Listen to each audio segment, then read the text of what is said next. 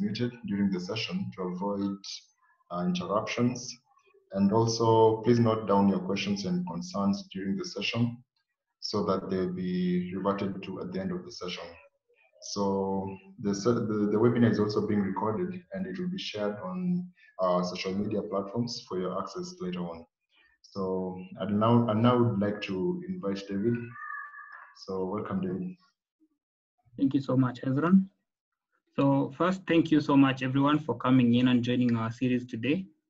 So this is the fourth discussion that we are having, and our focus is on health communication, the what, why, and how to make that communication effective for it to achieve its goals. So we'll have to start from the what is health communication, the why we need the health communication bit, and how to make it be effective to ensure it's achieving its intended goal. So before we get started into the main discussion, there's a poll that I have for us. So I'm going to ask if you guys, maybe Hezron, can you access the poll? There's a poll that we have. I can't see it right now. Okay, just a moment, let me have it. Okay, thanks.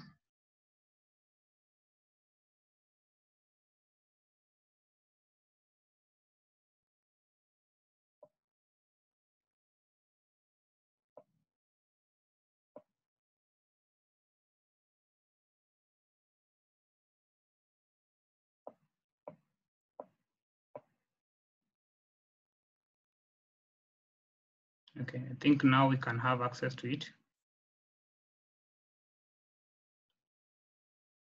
Well, it's still not coming up. So yeah, maybe I could just look into it again.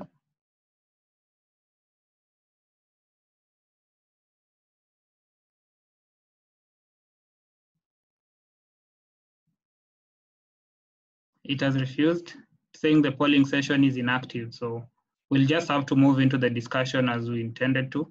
But I'll bring up some of the questions that we had for the poll. And these are the ones.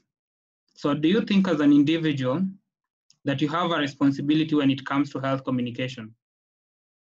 Maybe you could use the chat box for that. Yes and a no. Y for yes and N for a no. Do you think you have a role in health communication? Let's get our chat box active.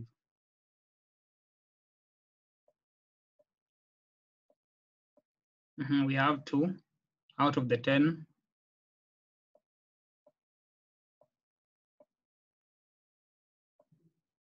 Do you think you have a role in health communication? Perfect, we have a number.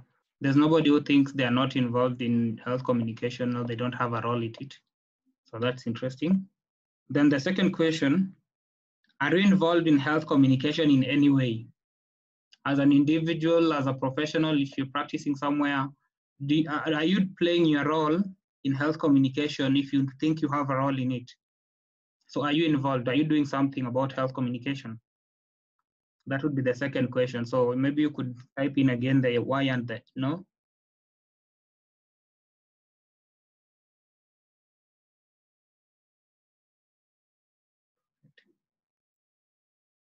Perfect. So we're having people who are informed about what we are doing. Bran doesn't think he's playing his role.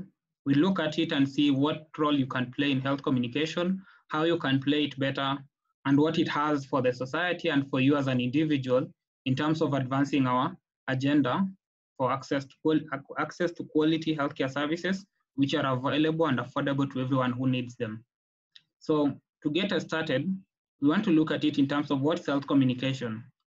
Health communications come from the 2 terms, health and communication.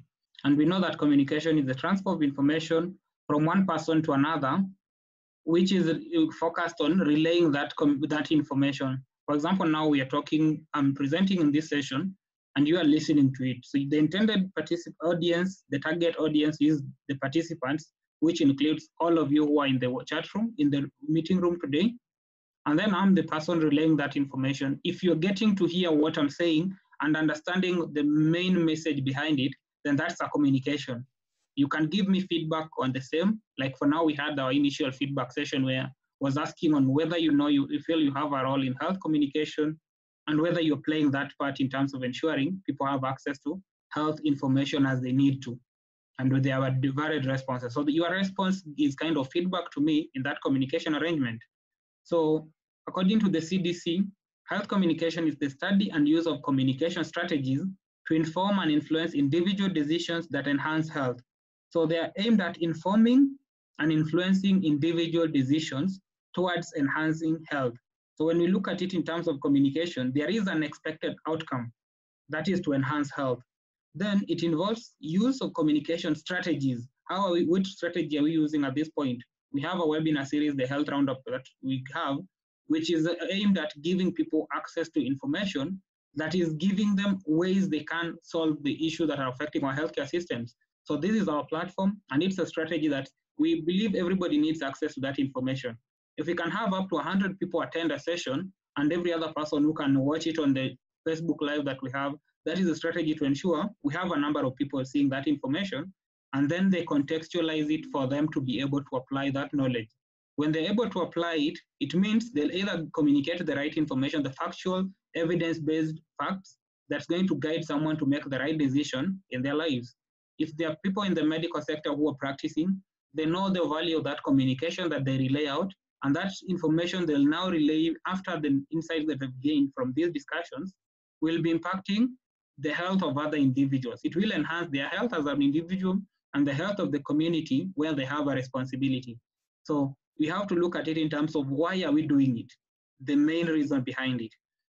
Then what information are we conveying? Then how do we convey it to ensure it achieves its intended outcome without being watered down along the way? And then we realize that health communication, it has gained prominence in the recent past, and most of it started when there was the acknowledgement and adoption in the US Bill of Rights under the Health People 2020 objectives, which ensure that there was a component of health communication that was in the United States of America to ensure that health communication was given priority. And it means if you go seek care from a healthcare practitioner or a professional at a particular point, it's their responsibility to give you the health information that you need. For example, if I'm managing a diabetic patient in my pharmacy, I need to let them know about the preventive measures, the health promotion factors, the feeding dietary counseling that they need to ensure they live a healthy life, and any other associated factors behind that health communication. So it's not only a matter of giving them the information on, this is your medicines, you need to use them. Let's say, for example, it's metformin. You have to take the 500 milligrams twice a day, one in the morning, one in the evening. That is it. But it's not the main thing that we're looking at, because for people to live healthy lives, we don't need to wait for them to be sick for us to respond. So it means our communication strategy will be coming from what do we need to ensure they are catered for. That we look for, we promote health, prevent disease. When they're sick, we ensure they have access to the quality care and the right information to ensure their management protocol is being adhered to and they're getting the best outcomes out of it. For example, when Andred mentioned she's a psychologist, if you're dealing with clients who are visiting your clinic or your practice facility, then you have to give them the information and you have to see that they're applying the insights that they're gaining from your counsel session. So if they're able to apply that knowledge, that is a win for you. And that is the main critical point when we're looking at it in terms of your health communication strategy as a professional. Then before we are professionals, we are members of the society, we are members of the community, and that role that we play at a professional level has an impact on how the society is, whether it's going to be healthy or not going to be healthy. So that is a common component. However, there's just a disclaimer that I want to give you here. When health communication gains prominence, as I've mentioned, the focus was on the preventive, promotion, and the promotion and quality of life, disease prevention, health promotion and quality of life, lifestyle factors, behavior change, and all that. But we have to acknowledge that it was these factors that were coming in, but they are not the only things. It's just a matter of they were neglected earlier because we realized that most of our focus on health was ensuring an individual can get the care they need. And therefore, there was communication already happening. But the disease prevention and health promotion were not factored as much. And there was a realization that if we've been communicating just to respond to a disease or an infirmity at some point, then what if we channeled our communication and our response to disease and health states from the preventive and the promotive component? Therefore, it means you won't need to have people who are sick who can't access care, because you are communicating between patient and the doctor in a health facility where there's a sickness that needs to be cured. And therefore, it's at the end of the spectrum. If we did it earlier, we wouldn't have to get to that point. And another thing we realize, most of the diseases that arise, some are preventable. And when they are sick, people are sick, we have limited resources. A constraint of resources exists in every other country and in every other place.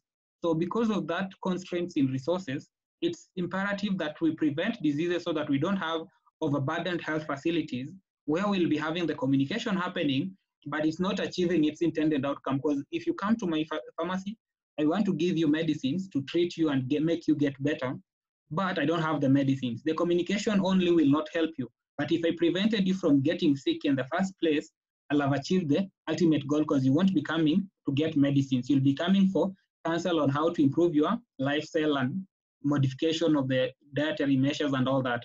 So that will be a win. And those were the factors that came into the initial health communication bill that was introduced in the US Congress in 2010. So there are recent development that now factor environmental issues. That's why you look at it when people are talking about climate change. And we have to acknowledge that climate change has an impact on how our health is. And that is what's causing, even, for example, we look at it in terms of the One Health approach. There are issues on wildlife, the wildlife encroachment areas by human beings. When you're doing agricultural practices, there's the human-animal conflict that arises. And these are some of the things that are contributing to the nosocomial in the hospital setup. We are talking about the infections from animals. So such kind of factors are going to affect us, and those are things that we have to look at how to prevent. So those are very critical as well. Then the social issues, behavior change, we have social problems that are rising because of the economic constraints and related people having social problems, psychological issues. These are things that are happening in our environment, how we relate with others and how we respond to stresses in our environment. These have a role to play. Then additionally, we have communication serving in two approaches. For me to communicate to you and for you to understand what I'm saying, we have to look at it as an instrument that is just transferring knowledge from one person to the other. Then there is the ritualistic function of communication. There is a way that I believe in someone that they might be speaking to another party who is not even me, but because of my relationship to them and because of my affiliation to what they are saying, I'll take up that information even if it wasn't intended for me. And two, certain times information is being relayed. It might be relayed to you or to me at a particular situation or incident, but the way I perceive that information, the way I'm going to apply it, depends on my take on that person. It depends on my take about that particular matter. For example, you can realize in the recent past, we've had debates in the parliament about comprehensive sexuality education. When we're talking about issues on comprehensive sexuality education, there are a group of people who are opposed to the whole idea. Reason, there is a social design and social perception about issues on sexuality that nobody wants to talk about them, nobody wants to endorse them. And why is that? Because we have a societal contract and the societal kind of perception on what needs to be and what doesn't need to be.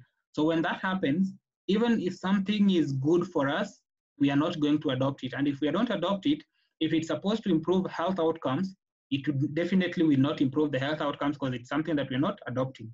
So those are some of the critical things that we have to look at as well. So when we look at the different components as an instrument of health communication as an instrumental factor or as a ritualistic factor, we'll have two different aspects. As an instrumental factor, we look at the channels of communication. What media are we using to relay that information? We have a Zoom for the webinars and all. Some other people will be using Microsoft Teams, all the online medium. We have media channels, the stations, the radio stations that we have in place, one-on-one discussions. Let's say, for example, the politicians and influencers, because they have the public forums, the rallies and all that they organize. When we look at churches, those are channels that we can use to get an audience and then we relay the information to them. Who is the source of that information? As I alluded to earlier, my perception and my take on a particular matter that is being spoken on, communicated to me, will be dependent on the source of that information. If it's someone I trust, I'll take that information for a fact and apply it in my environment and everything that I'm going to do. If I don't trust them, I'm not going to apply. If I trust them partially, there's some parts of it that I'll use, the other parts that I'll let go of. So the source of that information also matters. Then there is the receiver, the recipient. You have an individual bias towards that information that is being relayed or that subject matter. You won't be interested in listening to it or getting that fact right. So that's going to affect you. And how you decode that information. Once you receive it, some of the times we have the decoder bias, the receiver bias, where you use your previous experiences to know how to act on a particular information. And because of that previous experience, it might not have served you right, but it's what's going to take precedence and control how you respond. So whether right or wrong, the outcome might not be the intended one. So that is something that we have to factor as well. Then the actual message that is being communicated. If the message that is being communicated is clear, concise, and factual, it's something that's reliable, it will achieve its goal. If it's a message that is distorted already, and that is where we have issues with fake news. Because if I'm going to create any material that's not serving a purpose, it will influence the society because there's a source, there is a channel that has been used, and people are receiving that communication. But what is the content? The content is already biased, and that's going to affect us as consumers of that information and the entire society. And if you can remember, there are a number of people we had our session with on the bonfire chats. That was on Friday. When we're talking about issues on teen pregnancies and all, we have to acknowledge that the message, if it is distorted, is going to affect us. And people are talking about this kind of content that we're having in our mainstream media. We have kind of sexually motivated videos and all that music content. If that's going to our people, then it's going to influence how the society thinks, how our society perceives such kind of advances, and then it's going to influence how we react to it and how we adopt or don't fail to adopt it. So the content of that message and how it's packaged to get to the recipient will have an influence on the outcome. Then in the ritualistic realm, we are considering it in terms of what are the features of these individuals. We are individual human beings who are social human beings. We have our networks, we have our friendships, and we interact with people within those networks. And if we interact with people, there's some kind of level of trust that comes in our relationships.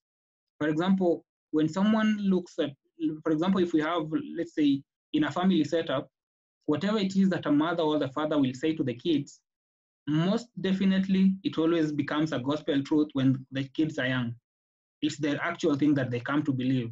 So in that network, if you communicate the right thing through the influencers in that family arrangement, you've made your target to do it the way you want it to be done.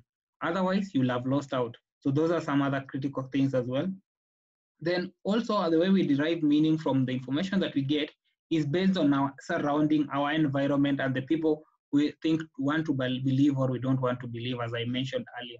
So there is the human, the social component of that communication, and there is the objective, not the subjective bit, but it's the objective where you're looking at channel, source, receiver, the objective bit, but it has to have the subjective component where we have the realistic considerations in place. Humans are social beings in social networks, and their meaning that they get from that communication is influenced by who is communicating that same content. So those are some of the very critical things that we need to look at as well. So that marks the first bit of getting to know what is the background of health communication and what do we need to do. Then moving to the other types of communication, we have persuasive and behavioral communication, which is the mainstay at the current moment and the main focus, where we tell you you have to do physical activity, you have to feed healthy, a number of things. You have to put on your mask, social distancing around COVID-19. These are persuasive and behavioral communication. Then there's other risk communication where we're telling you unprotected sexual intercourse will lead to risk of unwanted pregnancies. There's the risk of STIs, and those are risk communication. And even in COVID now, you're being told, if you don't adhere to the different safety protocols that are being rolled out by the ministry and the public health authorities, you're at risk of getting infected. And when you're infected with COVID, there is a risk that you might get to be in the severe complication form of COVID-19. So you have to put in place measures to avoid being infected. We are communicating the risk that is attributed to it. Then there is the media advocacy. And that's something that has been in the mainstay, where we see on television, the radio stations and all that, how inviting guests or even guests making proposals to be hosted in these forums to discuss different health issues. And when they discuss them, it depends with the audience. Majorly to the public, it's to enlighten the public and bring out pertinent issues that need to be solved. In other cases, it's a matter of influencing policy, and we have to use the media because the media has the people. If the media has the people, we talk to the public about the issues that are affecting them, then there is a chance the receptiveness of the community towards that particular agenda is higher. Therefore, policymakers, being they have the political inclination, would want to serve the interests of their people, which is the public. That is another component. Then we have entertainment education. You're entertained, but at the same time, you are getting to receive the health communication, the health message that is being passed through. If you guys can acknowledge, there is the Chukua Selfie song that was released by a number of musicians. In the outset of COVID-19, April, there was a fund that was launched by the president himself so that the artists and all that, the musicians can create content to educate the public and enlighten them on issues around COVID-19 and the risk factors. So you're using entertainment because people are drawn towards the entertainment bit, the jovial life and all that. So when you're entertained and you're getting the right information through that medium, it's achieving its goal. Then you have the interactive health communication. When we talk about interactive health communication, most of it has been in the healthcare setting. Patient, doctor, doctor, healthcare worker and another healthcare worker, the multidisciplinary component of care. Then additionally, we are now in that interactive health communication, we have that component of healthcare practitioners interacting with medical representatives, the pharma companies, the drug manufacturers and all that. That is also interactive health communication, where there is the discussion between one party to the other towards getting a common ground on better improving the healthcare outcomes. Then there's development communication and participatory communication. You have an issue that is affecting a community. You engage with that particular community, and once you engage with that community, you're looking at them developing a solution to their existing problems. For example, there is a discussion that I saw that's happening in Mombasa now. Drug and substance abuse has been a mainstay in the coastal region. And because of that, there are different forums that are being created for the young people and the community at large to find solutions to their problems. And when they're finding these solutions, they're coming up, for example, with social hubs where the young people who normally would spend most of their time in kind of hideouts where they get exposed to drugs and all, come into these social community hubs. When they get to the community hubs, they get engaged, they do something that's meaningful. The time they would have rather spent looking for drugs or getting introduced to drugs is not there, because this is now a solution that is being developed from the community level. So it's a participatory agenda. We want a healthy society. How do we create it? And where is the problem? Once we know the problem, engage the community where it exists, find solutions from them, and develop a common solution. And that solution will be adopted by them. And that is where we have the development communication or participatory communication to achieve its intended outcome. Then finally, because I add an asterisk on the scientific communication, because in the health communication agenda, it hasn't been given as much attention as it deserves, but it's something that needs to be looked into as well.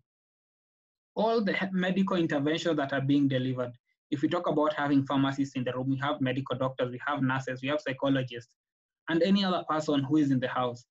There is a science behind everything that we do, because I know you have either been sick. If you're not sick, there's a point that you are a kid and you are vaccinated. That vaccine is a product of science. So anything that you've ever used, a medicine or a chemical that has ever been introduced to you, is a product of science. So how do we communicate the scientific facts that are coming behind it? And that is where we have a challenge, and especially at this point in time with COVID-19, where so many companies are coming up trying to find solutions to COVID by getting vaccines, therapies, and all. The translation of those evidence that they develop from the labs, from their research work, into actual implementable science in terms of clinical practice, giving people the right medicines. And beyond that, ensuring that the community is willing to take up those services. Because if we have a drug and nobody wants to use it, it won't have served its purpose. So the scientific communication is very key, and it should be evidence-based and factual information. It should be reliable. And that is something that we have to acknowledge in the recent past as well. We've had challenges. because there have been rumors around people, pharmaceutical companies influencing the research. And when they influence research, it means the facts will be cooked. And when facts are cooked, the ultimate result is the drug might not be able to do what it's perceived to do or what it's reported to be doing. Every other person who uses that product is at risk. And those are things that we have to avoid. But not everybody has the facts. I don't have the facts. I don't work for the pharma company. I'm not part of the research team. But at the end of the day, we have a responsibility to question and to seek more information. How did we come up with these facts? How did we get to these conclusions? And what is the evidence behind it? If we are able to do that, we'll be at a far much better place. So those are some of the things that we have to look into in scientific communication. And that fact is very, very important. And the audience as well is very key. Because if, for example, there's a trusted pharma company that comes out and flaunts their product as a cure, then everybody in the public will want to use that product. What if it's not doing what it's supposed to be doing? And the way we communicate it is very critical. And that's why when you look at it in terms of the pharma marketing as a pharmacist, pharmaceutical marketing is directed towards healthcare practitioners. That is for not over-the-counter products. Anything that's not over-the-counter, it should be targeted to healthcare practitioners who will determine based on their professional judgment to know whether you really need that product or you don't need it. And that is key. But if, for example, I tell you about a steroid that is curing individuals against COVID, every member of the public will want that drug. You have to question the credibility of that information, one. Two, when you look at it in terms of a steroid or any other drug, they have side effects and adverse events that arise from them. So if it's not indicated for you, what if it has the complications and this person loses their lives? Who is to be held accountable in that such a circumstance? So those are some of the things that we have to factor in our communication. And that's why I made it clear that scientific communication is key. However much not every other person in the public is involved in it, we need to get involved. You won't have the facts, you won't have the basis for the findings, but you can question, why are you reporting the facts of your research to the general public, yet according to provision it should be to healthcare practitioners? Then who are you? What authority do you have? Because as we all know, human beings are self-centered. Whether they are serving a societal need, they have their own inherent needs that they're serving. So if someone comes to tell you something is perfectly good for you, you need to look at it in terms of what is in it for them. If a pharma company comes to advertise one of their products as the best in the market, definitely it's supposed to influence the sales. If it is influencing sales, they get even, there are more profits from more sales, more profits, and the bottom line is perfect for them. So those are some of the things that we have to get to a point that we are questioning. Why do you want to communicate it to us? And that is a question that I asked myself when there's this viral video clip that came out of a doctor who was talking about the efficacy of hydroxychloroquine and all that. If she's blaming every other findings that are coming out to be already influenced by pharma industry, what confidence should we have in her to show that she's not influenced?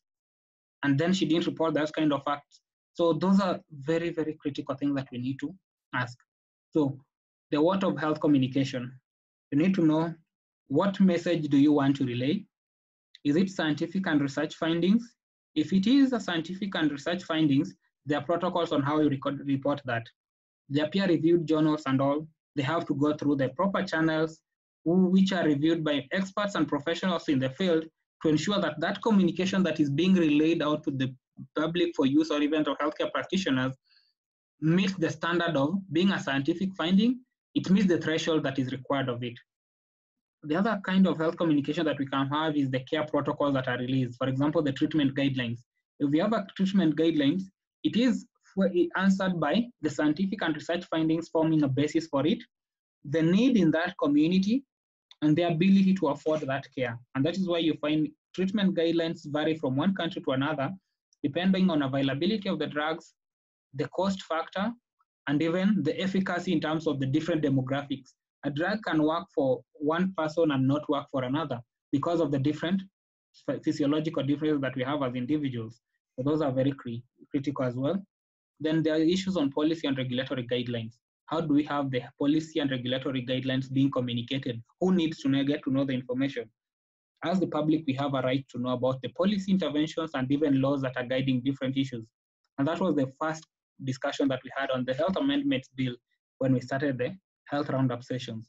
So you have to look into these matters and see how do we make it be something that needs to be addressed, and how do we be part of the policy intervention so that if a policy is not meeting its need, we can respond to it. Like we're talking about the comprehensive sexuality education bill. That is something that needs to be addressed. But how do we want to influence it? Based on our biased judgment, whether it's cultural, it's religious, or anything, or because of the need that we have as a society with teen pregnancies on the rise, sexually transmitted infections on the rise, and there's nobody that's censoring the information that's getting to every other person, even increasing the risk further. So those are some of the things. Then social behavior change. If we have an increasing burden of non-communicable diseases, these include cardiovascular diseases, diabetes is there, we have cancers and all. Social behavior change, we need to start from what are the contributing factors, what are the predisposing factors. We address the predisposing factors. Once we address them, then people start changing their behavior. The burden of these diseases will reduce. The people who are sick, we ensure that they change their lifestyle and even the dietary modification and all that. And once they've done that, we move into ensuring we manage them to ensure they are compliant on their medicine and get better health outcomes out of it. Then health advice and patient information.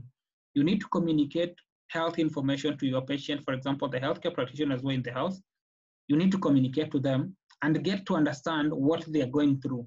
They relay the information on their symptoms and everything to you, and you make a professional judgment based on science, that is the knowledge you have, the technical knowledge. Have a judgment in terms of what they feel and other contributing factors. For example, as a pharmacist, this is one thing that we normally look at. I won't give you a drug that you need to take 4 times in a day when I know you are a casual worker who will have to be in the field almost every other time you're out in the field. Chances of you taking a midday dose is almost zero, meaning compliance will be a problem.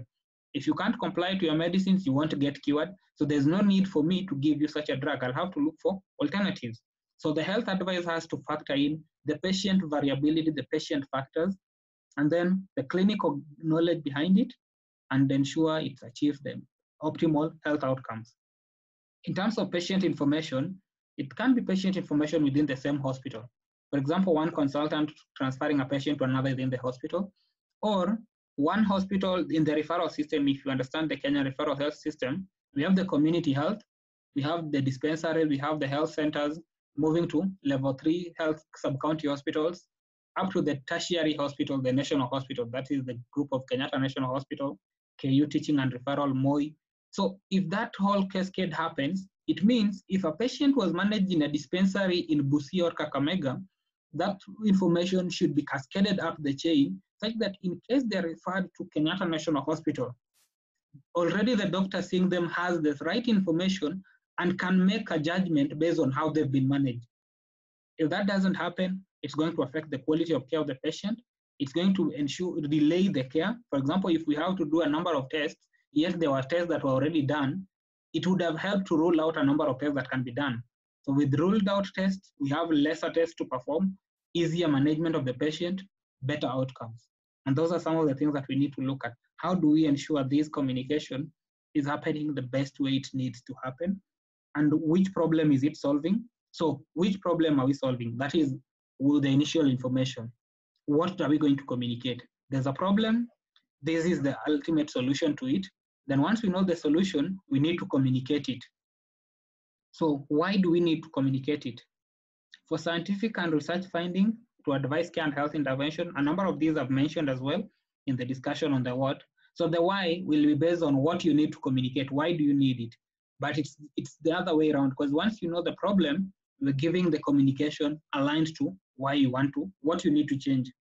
So policy and regulatory guidelines to inform and provide legal basis, and thus, other than the legal basis, to ensure they are responsive to the needs of the society. To influence human behavior, that the social behavior change.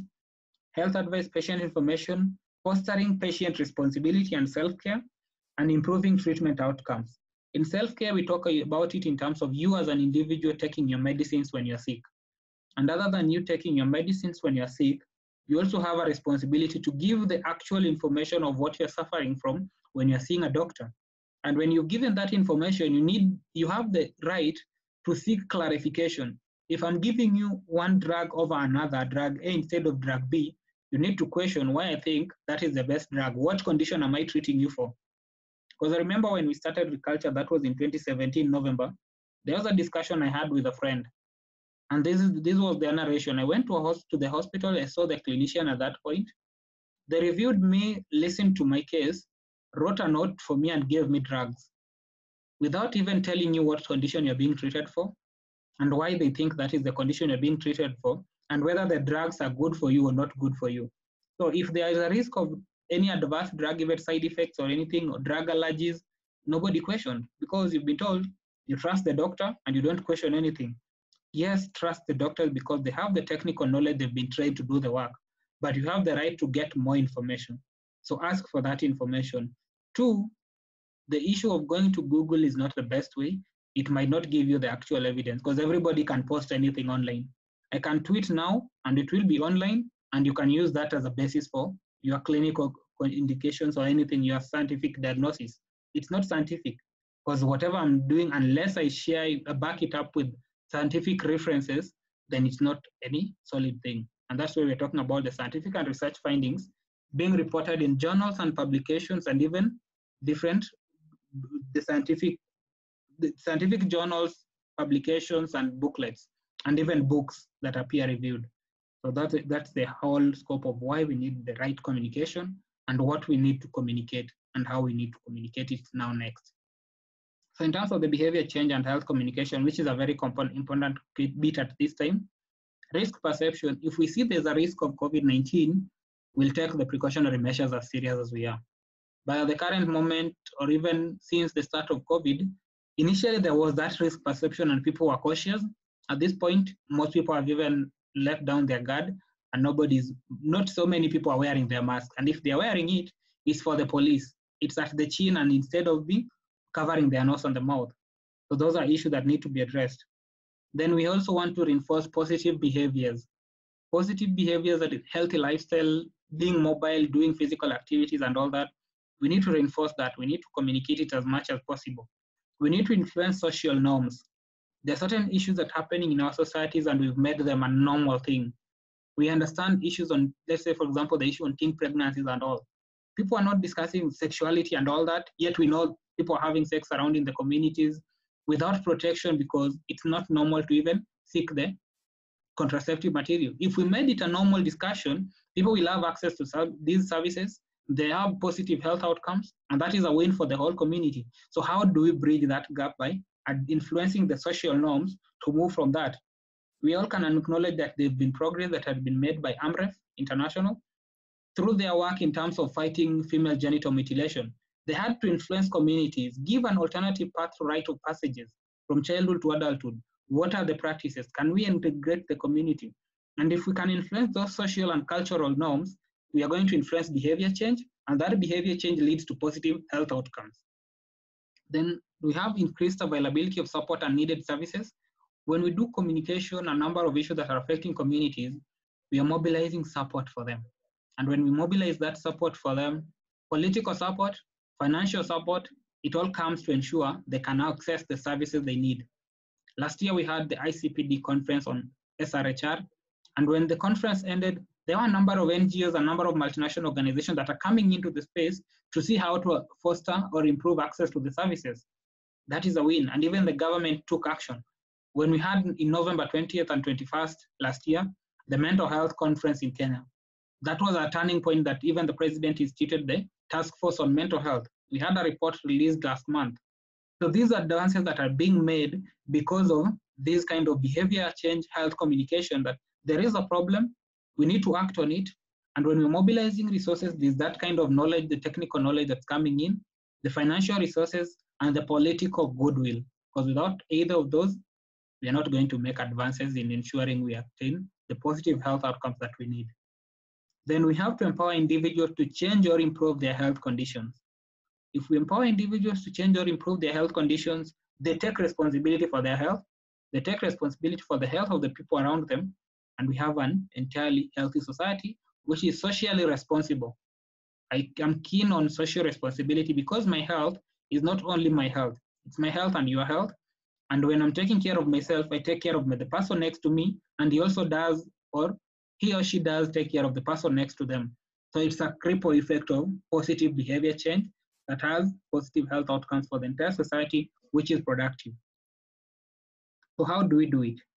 There are different channels. We all know scientific conferences, town hall meetings, publications, articles can be written, media briefs and press releases through the media, group discussions, and such kind of webinars where we come together and discuss a number of issues, we present on them.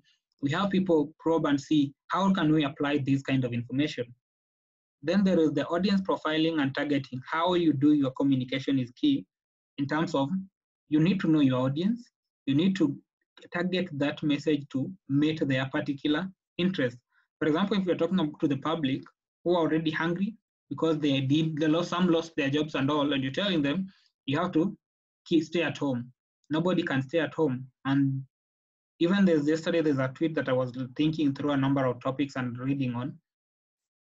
The quality attributed, the quality adjusted life years, yes, the quality adjusted life years and the disability adjusted life year, DALY, DALY. So quality adjusted life years and the disability adjusted life years, people are not sick, but they are exposed to an infection. It's a disability in the psychological sense that you have a risk of being infected, but you have to weigh it on a scale of, would I rather die of hunger or get infected with COVID and get cured? Because it's not even every other person that's dying. So these are some of the things that we have to communicate to and understand that audience. This is what they are dealing with. These are the challenges. And if I'm going to tell them this information, how will they take it based on their circumstances? It's very important. And that is even in terms of the costing that were put in place initially by the government. If you're telling me that if I report that I'm suspecting I'm infected, I'll have to go on quarantine under my own cost, and even paying my rent for that month has been a problem, then why would I take myself to the quarantine facilities? It means I'm risking exposing every other person in my environment. So what does your audience expect, or what are their challenges and what are their features? Then how do we ensure that messaging is meeting their particular need? The outcome is focused with a call to action. What do you expect of your people to do? Like for this particular session that we're having, my main goal is that at the end of this discussion, you as an individual, any health communication, health information that crosses your path, you have to question it. Because if you're not questioning that information, it might be fake news and it's going to influence how other people behave. It might be going to influence how another person behaves, yet it would have been changed if you made the right intervention at the right time. And two, when you're a professional and you're someone you have an influence, you may not have an influence in 1,000 people, but to influence 2 people or 1 person who trusts you and believes in you, then you can make that person change how they perceive this information and how they respond to taking care of themselves. That's a win for you as an individual, and that is a win for that one person. That one person changed the whole narrative when you're talking about it in terms of the scale of impact. So the aim is you have to live here by knowing that health communication is key. You have a role to play in it. And that role is by ensuring when you seek the right information. Anybody sick from your community, they seek the right information and probe for more so that they get better understanding. They don't self-diagnose. They take the precautionary measures on social behavior change around any of the prevailing circumstances around us, as serious as it should be, and ensure they are abiding by them and doing what they believe is right. Not even feeling, but believing is right because they know what's right. And your feelings might be lying to you at one point in time, but you have to know what you rationally and logically think of as right is always right, and it should be right at that point. So you have to do that. Then what is the basis? What authority do you have to make such kind of a presentation? The argument, is there proof of evidence?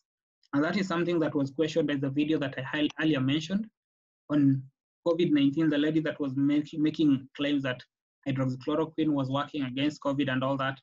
None of her findings were published in any paper. The hospital that she's talking about is not listed among the people taking care of COVID-19. So what do we have to trust her about the claims that she's making? What evidence is there? So if you have no basis, no proof of evidence for what you are trying to present to the public or present to individuals, then you're misleading them. It's not that she did it and we were not convinced. A number of people were convinced, and even people went into buying them. And it's not only her. At the outset of COVID-19, there were issues about hydroxychloroquine being flouted even by the US President, Donald Trump. And when this happened, there are a number of people who trust him. And when we do trust him, it will influence how we behave. Our politicians in the local context not doing the right thing when they know there's no evidence against it not attacking them. It means it influences every other person in the community. They have a responsibility, but are they playing by the rules? Are they doing what really needs to be done? It's our responsibility to ensure we have a basis, we have an argument, and we'll seek evidence to justify most of the scientific claims that we are making. If we can't get any scientific evidence, we need to ask. And this makes it very critical at this point, even now.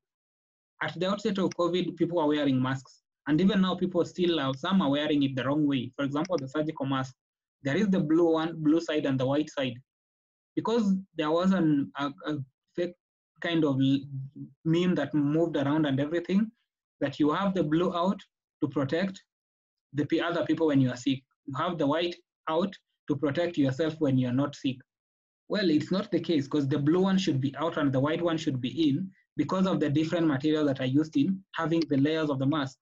So if that communication gets to the wrong person, you'd be having a mask like kind of a decoratory tool on your nose and mouth, but it's not protecting you. You are at risk of being infected. Everybody around you is at risk because you don't have the right information. And yet, such kind of fake news or uncensored information reach every other person with ease. What if we could have a number of individuals who are doing the right thing and communicating what really needs to be communicated when it needs to be done to ensure we have a like kind of a society that's looking out for the right information and a healthy community? It would be far much better. Then in terms of the presenter, authority, the credibility and the reliability. Whether trained or not trained, whether politician or not a politician, we have different influence in our societies. And that is why the issue of politicians moving around has had a great kind of attention, because there are people who the society trusts, they have their people who look up to them. And when these people look up to them, whatever they say is taken as gospel truth. And this even puts much more pressure on individuals who are looked up to in the society. For example, if you're a medical practitioner, everybody sees you in a hospital where you work, they see you as a doctor. And as a doctor, you are a respected member of the society. You have a responsibility. They trust you with their lives. And that's why they put you at a higher pedestal. And you have to hold your bargain to be at that position. Holding your bargain to be at that position is ensuring you do the right thing and you look out for them. Because whatever you say, they'll do it. And that is why for the video that was being presented, she's a doctor. If she's mentioned just a doctor, the general public will be in awe that now we have a doctor who is speaking for our needs, because they expect a doctor to be looking out for them. And that is something that's very critical. And even for the people who are medical practitioners, the doctors in the house, you have to know that, for example, the scientific communication that I mentioned, a medical representative coming to present to you a case, if you make a decision that is biased, the society will depend on you to make the right decision for them. It means your single wrong decision because of the influence of the personal interest has an implication on the lives of every other patient that will come to you who will be receiving care that is influenced by that wrong decision that you made at a single point. So that will be that whole chain. And what happens is, as a professional, when you practice, chances are over time you become a tenured professional, an expert, and people rely on your argument and your scientific professional judgment. So you'll even influence the junior doctors working under you. What would be the implication in the society? A society that is doing things that have already been influenced by one single mistake that you did because of your interest at that point. So you have to hold your bargain beyond the higher pedestal where the society has put you to be and do what you believe is right. Because at the end of the day, even when we're talking about issues on corruption and all, you know when you want to be corrupt and you know when you're doing the wrong thing. It's not like something that just happens and you wonder why you did it and you didn't know it was corrupt. You know it before you do it. So before you get to do it, an error of commission, you'd rather avoid the whole thing. So making the right decision is very key. What are the current concerns? We have fake news being propagated by everyone, everywhere, because even me at some point you find like I'm able to share some memes, and these memes, they might have health related information. So how does it affect other individuals? There's the degradation of the sense of social responsibility. Everyone and everybody is looking out for their own well-being. An individual would pursue a particular interest because it has a way of financing their cost of living and everything. And that is what people are looking at. Would you ask yourself if you do it, if the circumstances change and you are the patient who needs to get the care, You are the lower party who needs to get the care that you're being influenced to do the wrong thing about. There's a loss of sense of social responsibility, and that is something that we need to nurture in our community. If I'm doing this thing because I know it's right for me and it's right for every other person, then it will be cascaded down the line and everybody leads a healthier life. Then there are issues on controversies that are coming up every other day. Even now, there are fights that are happening around issues on US and China around with regard to what we call it, the WHO funding. So when these issues are coming, what do? These controversies will influence even trust on these organizations. Mention it, for example, if I'm inclined to the USA and they've pulled out from WHO because they don't trust the body, then even my trust for the body goes. If my trust for the body entity goes, any communication that comes from them, whether scientifically proven, whether truthful, might not make sense to me. And if it doesn't make sense to me, it doesn't make sense to the people I'm interacting with who trust me. Am I not risking their lives? I am. So it means that these controversies as well, we have to be very critical on how we perceive them and how we respond to them. Then there are conspiracy theories. Even around COVID now, we have the issues on Google, Microsoft, and all that, using it for financial gains. Those are conspiracy theories. It's a disease and it's happening, and we have to find a way to get the solution. If we talk about issues that are not going to address the main problem as it is, we will be losing the whole point altogether. So we have to look at it from an objective view and look at what really is there in the society, what do we need to solve. And once we know what we want to solve, we move from that. Then the aspect on commercial interest, I've talked about it a number of times, but at the end of the day, we have to delink our professional and our social responsibility from our commercial interest. You do it because you need to do it and it's the right thing to do. Once you've done that, the commercial interests are normally there. Try to separate the two. Do what you do to gain a living, a decent living, as everybody wants to have a decent living, but don't make that earning be at the expense of another individual. Who loses when you make that wrong decision?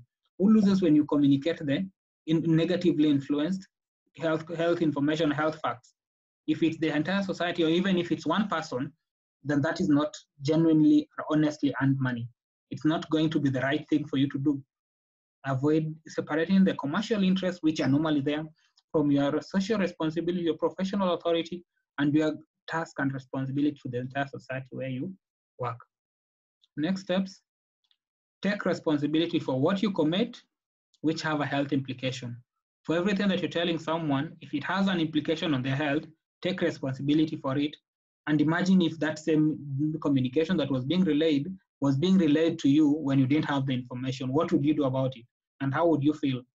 So put yourself at the center of it and ensure you're doing what you feel is right if it were done to you when the times change.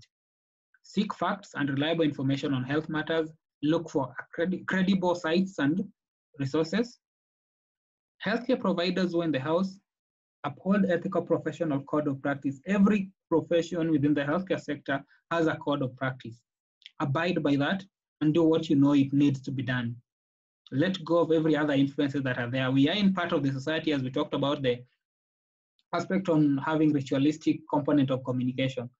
We are part of a society, and that society influences how we behave, how we do our things. But at the end of the day, the very society expects so much of you. So you have to ask yourself, are you going to meet the demands of that society, or are you going to do what you believe is right at a particular level? And when you do what's right, you can influence that society to take another turn to do the right thing in that context. Then another thing, the companies to abide by the professional code of practice. When we're talking about claims of pharma companies influencing research and all that, it's because they're not doing what they should be right. And that's why it's being hidden. So if they abide by those code of practices, that would be a win for everyone. And even in terms of the interaction with healthcare practitioners and all.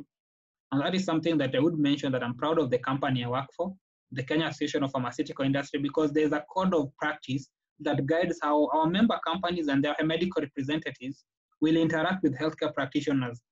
There are no incentives in terms of gifts and all that. And when these don't happen, the commercial interest is limited. I won't say totally removed, but limited. And we should champion for more and more pharma companies to be part of such organizations that have disciplinary measures to ensure these commercial interests don't influence the care that patients receive and the professionalism of healthcare practitioners. Then influential persons to exercise their social responsibility as leaders, I mentioned that. Then we have to call out bluffs and question uncensored narratives which are being peddled to us. If someone comes out with a claim that something is working, yet there's no scientific evidence in a published or peer-reviewed journal somewhere, we have to ask. And when we do ask, we are going to win the issue about fake news and health communication that is not serving a purpose that is positive for the society, but serving individual interests or moving about with conspiracy theories. That would be a win for everyone. And thank you so much for being part of the discussion. I'll send it back to you, Hezron.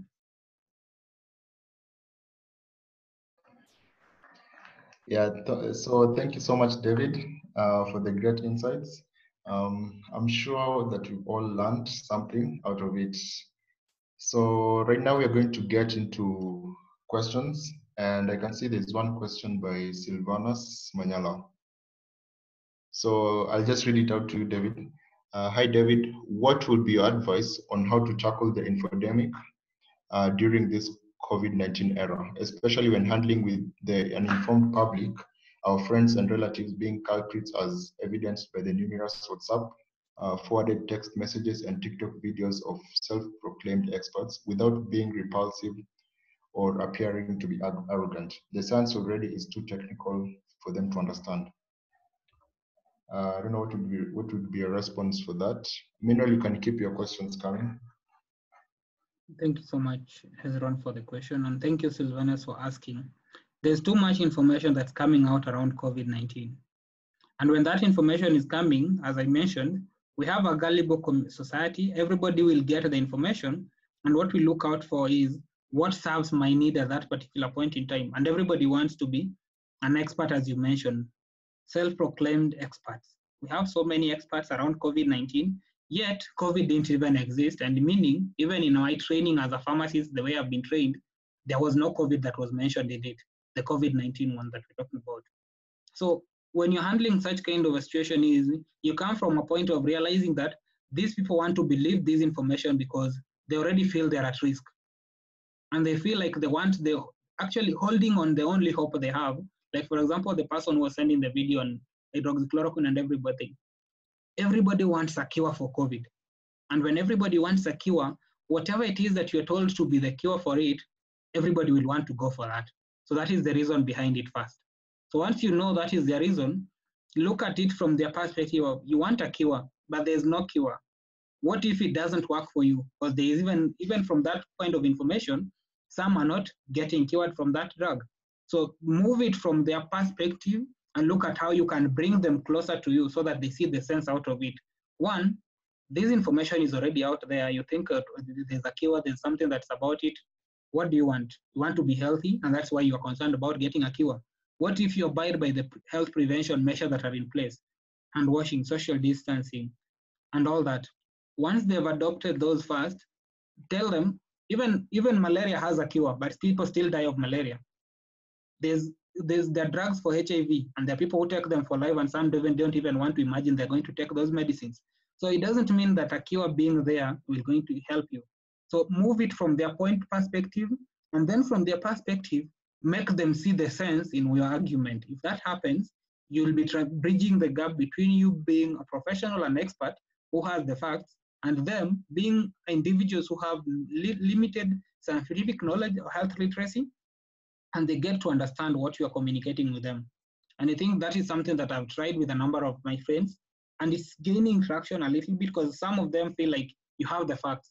I don't have all the facts. I'm not an expert around COVID-19.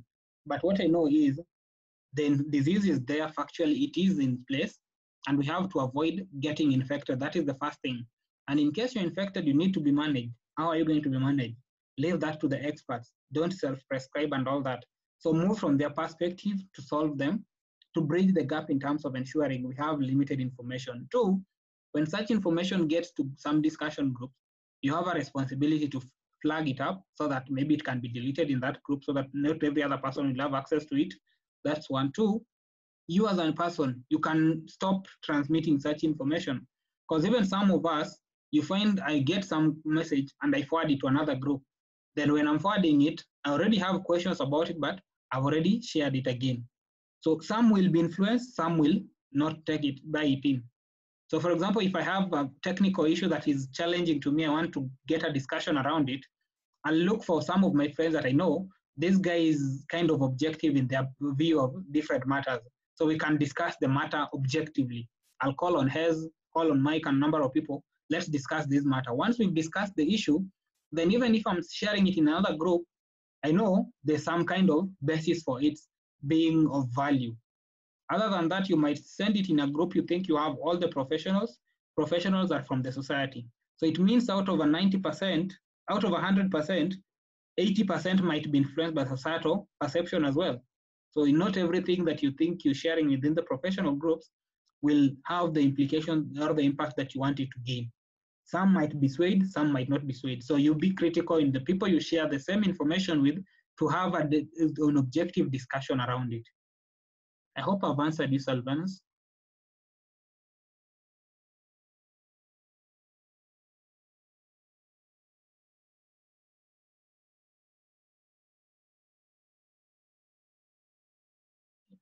Is there another question, Hezron?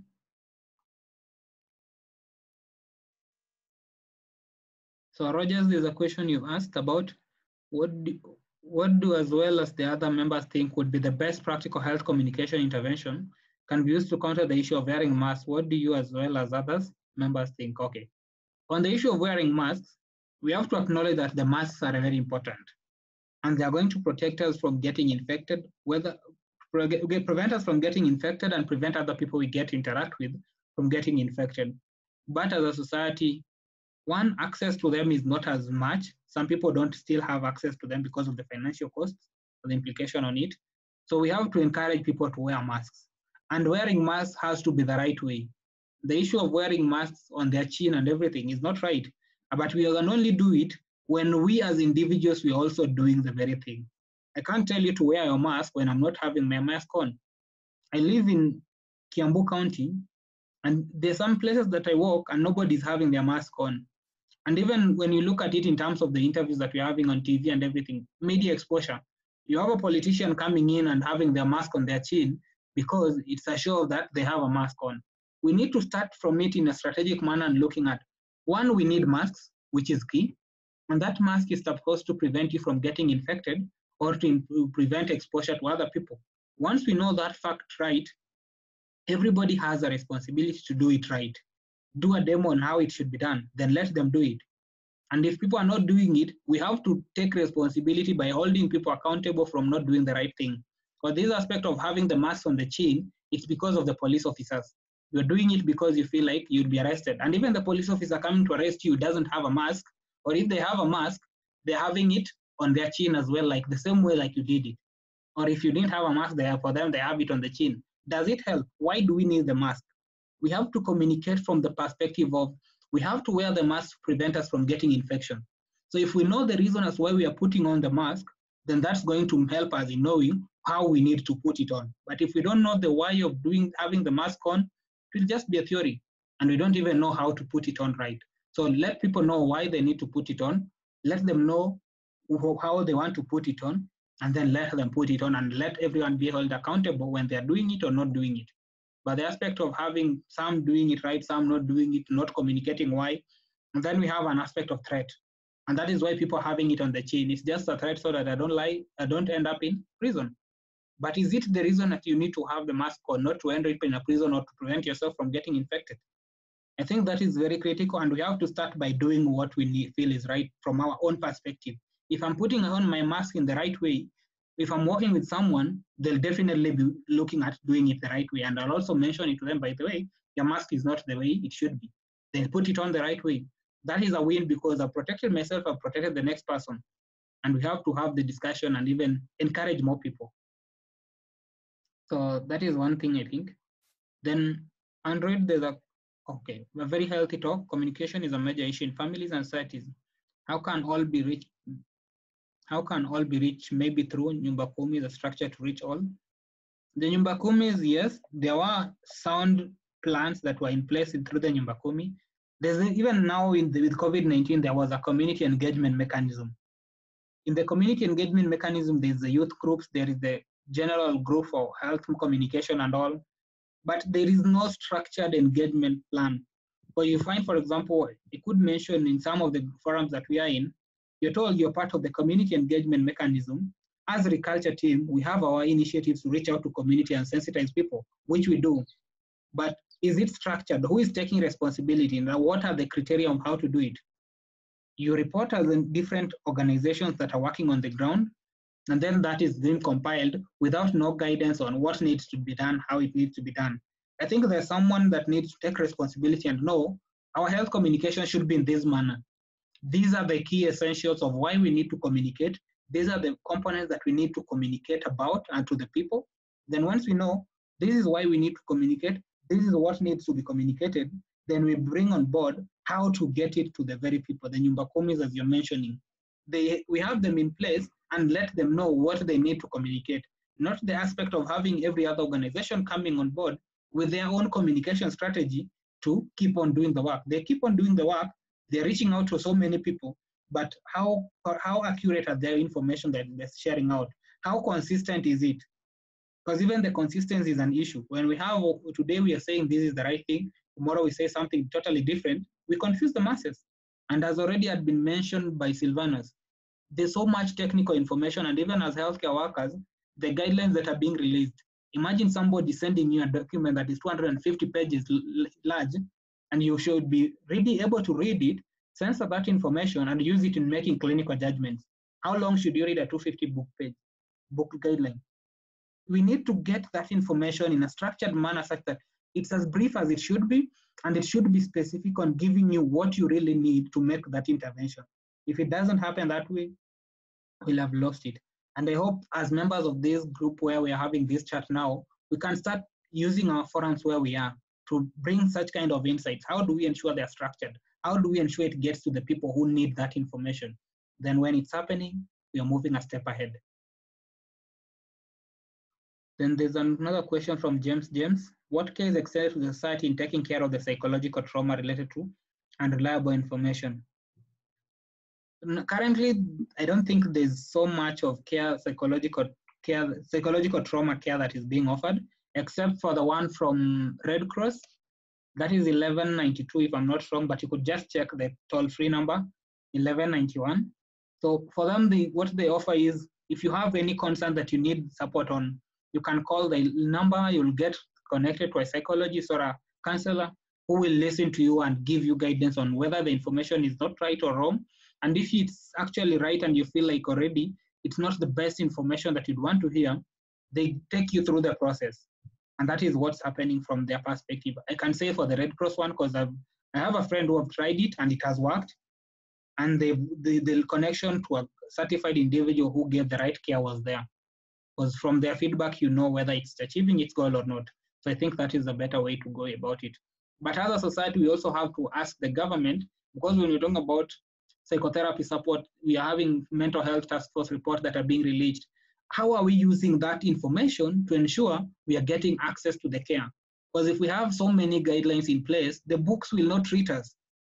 Like the documents that are being filed, they're not going to give you care when you're stressed.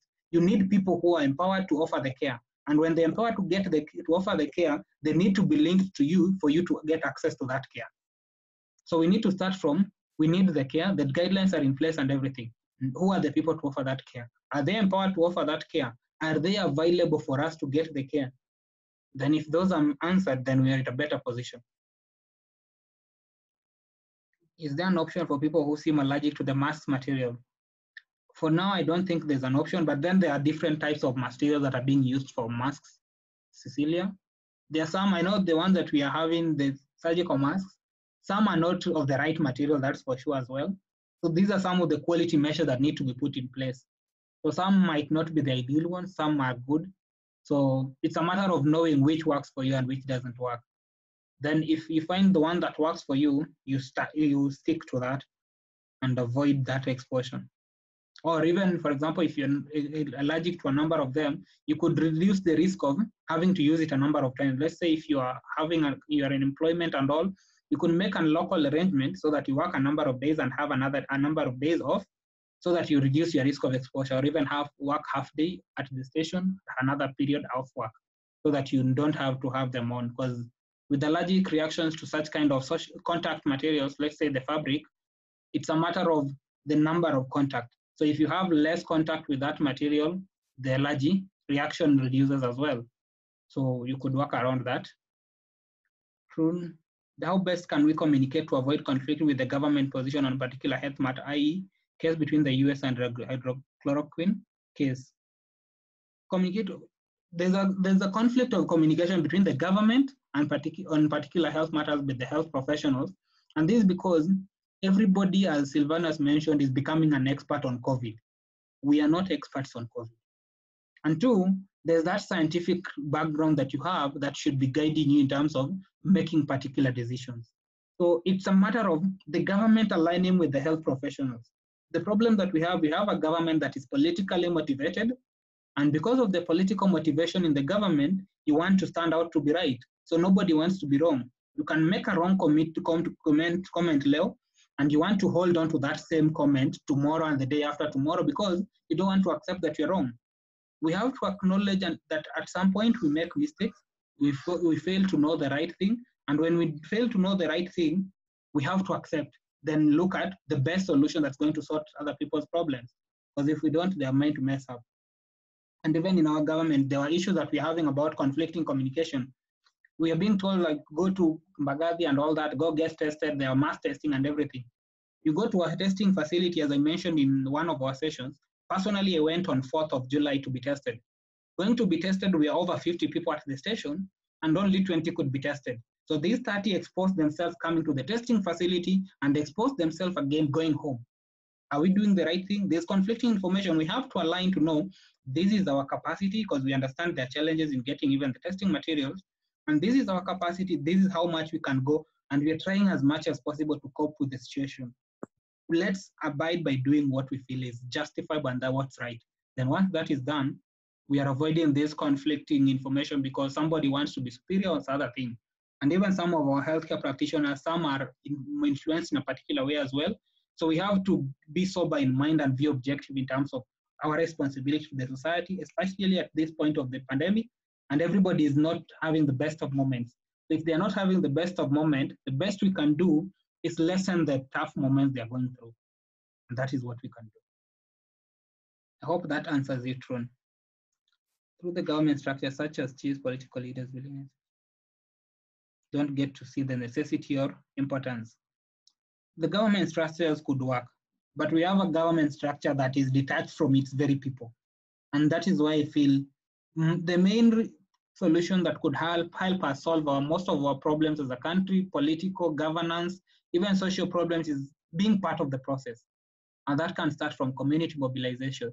You and me, where we are, we can get involved in the government issues. We can drive an agenda so that we know this is what we need. For example, if someone is politically influenced, we get someone who knows, we want to get you to run for this position.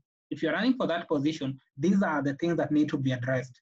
Not a matter of someone coming, let's say, for example, during the campaigns, somebody promising us 10 stadiums in 5 years. Do we really need stadiums when we're staying hungry? So these are some of the things that let's drive the agenda and look at what really needs to happen in the community level. And that is where we have the development and participatory communication. Let's design our solutions, involve the government in designing that solution, and ensure it's something that has been taken up to be implemented, rather than having it top-down model, because that is what has been happening. Thank you so much. Any question? If not, I think the session would come to an end. But I'll hand over to Hezron. I think you're done with the questions now. It's just guys are saying great discussion. Thank you, David, for the informative session. So I think we've all learned something about communication in healthcare and something that you're going to put into practice. So I'll just leave you guys with a quote today, which says, the biggest communication problem is we do not listen to understand, we listen to reply. And that was said by Stephen Covey. And as we end the session today, I'm giving you a challenge that you should be listening to understand what people are saying, and instead of just listening to reply what they're saying. Yeah, and David, there's someone else here who's just raised their hand. I don't know if they have a question. That's Paul phone number. It's okay. You can answer the question. You can raise it. Paul, are you there? Paul?